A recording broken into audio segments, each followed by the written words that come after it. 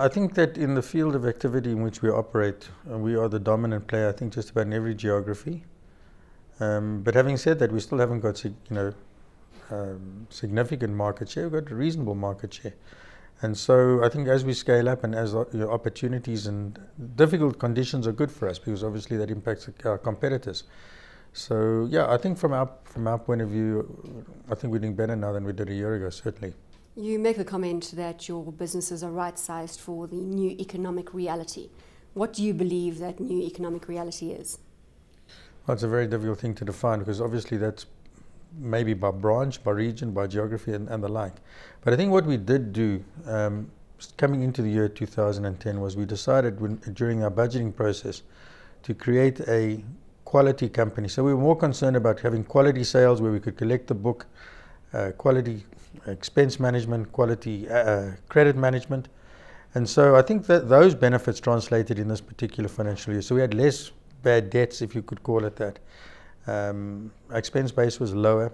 Our sales revenues may have been a little bit off, and maybe the growth levels weren't as good as we would have hoped, but certainly the quality of sales were good. And from our point of view, going forward, I think we'll even have even a better performance in that regard. If I stay with this new economic reality theme, if you look at scenario planner Clem Sumter saying that one of the scenarios that may pan out is this hard time scenario, where we're going to languish at lower levels across the world for longer.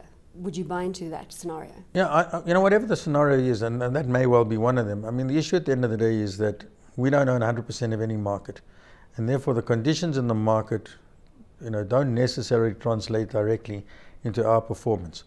And so poor economic conditions for me is no real excuse for us to have a bad year. And so I think the mindset of the Bidvest employees and management is that we will use whatever conditions there are for us to be able to get out the best possible performance. Deflation, you have mentioned the word a couple of times in your verbiage. Where are you seeing the biggest deflationary trends? Well, the biggest deflation factor, of course, is the currency and its impact on certain, for example, in euros, impact on inventory. But having said all of that, I don't think we've managed that process. We obviously are not managing the process of the rand appreciation for subsidiaries. And of course, the impact of the way financial statements work and the way you account for foreign currencies, of course, that's been negative for us in this particular year.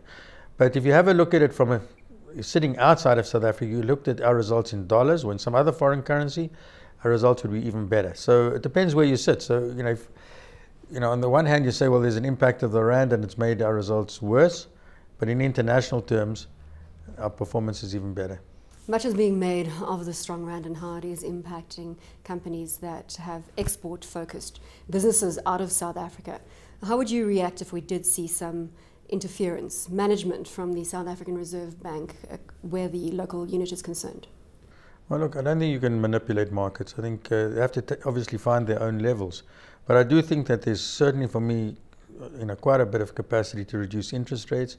I think what we have to do for South Africa is we have to create jobs, and unfortunately from our perspective in the last year we shed quite a few, and to get them back takes a long time because businesses re-engineer themselves and the efficiencies change, and to re-employ somebody that's been dismissed takes a long time, and that's a factor. You set out in these results that you had a better half, but you have said that the World Cup effect was disappointing where Bidvest is concerned, but there were some businesses in the fold that did benefit directly from the World Cup. Can you give me a little colour on that? Well, yeah, I think that the impact on Bidvest's overall result for the whole year is probably somewhere in the order of a quarter of a percent in headline earnings growth. Second half it'll obviously be a bit bigger, just over half a percentage point. But when I say it's bad, I think the issue is that if you're translating that into financial results in the very short period of the 1 month, I think that the impact of the World Cup over the medium term will be significantly better for us financially than it was in the 1 month. I think what we misread, and I think probably many others did, was the behavior of the domestic population in relation to the World Cup. So a lot of activity happened in Gauteng, very little in the coastal zones. Natal's hotel occupancies in June were lower this year than they were in the previous year, despite the World Cup. And also a lot of the fans, flew in for the game, flew out back home. There were a lot of charters from Argentina. They came for the game, they went home. So they didn't stay in hotels, they didn't eat, there was no real impact. Whilst we counted them as foreign visitors, the impact financially was very little. And then, of course, the domestics never traveled. We got sucked into the World Cup, it was fantastic. But the impact, of course, economically was very little, certainly for us anyway. When you say the benefit will be seen over the medium term, can you take me further on that thought process? Well, I think from a South Africa standpoint, I think South African image was hugely enhanced over the world for the World Cup. And I think that we will see more foreign tourists, given the rand. We'll see more foreign tourists here. We'll see a lot of benefit coming out of it over the medium term. And I think it was, I'm sure you'll agree, it was a fantastic month. Even through the tough economic period, you have still been making acquisitions, and let's bring to the fore Nowaco and the Eastern European businesses. They were included in the results from the 1st of July 2009. Are you going to continue on the acquisition strategy? Yeah, and look, Nowaco had its pluses and minuses. I mean, whilst it contributed on the one hand to our operating profit, all of the benefit was negated in the costs. I mean, the cost of doing that acquisition was 60-odd million rand, and of course, under new IFRS rules, we write that off as a cost against headline earnings. So that was, a one-timer. Whilst we say we do these things in bad times, if you take the cost of doing the acquisition today versus what we would have done it a year ago, in appreciation terms, the rand's appreciated against the euro by 20%. So whilst it may have been good then, it may not be as great now. I'm talking about in acquisition cost terms. So one can't forecast all these events all the time. So you have to concentrate on some of the basic things, make sure that the fundamentals of the deal that you're doing work for you. And Nowaco is going to be great. And Faratex, which was part of the same deal, Poland, I rate Poland for an upgrade. I think Poland has got such a lot of opportunity. So it will be great for us. Trading margin from 4.6% in the prior period to 5.1%. Are we looking at a stable margin at these levels, or can you push that line further? Well, as I said, from our point of view, we were looking to a quality performance, and that, of course, had the impact of improving our margins.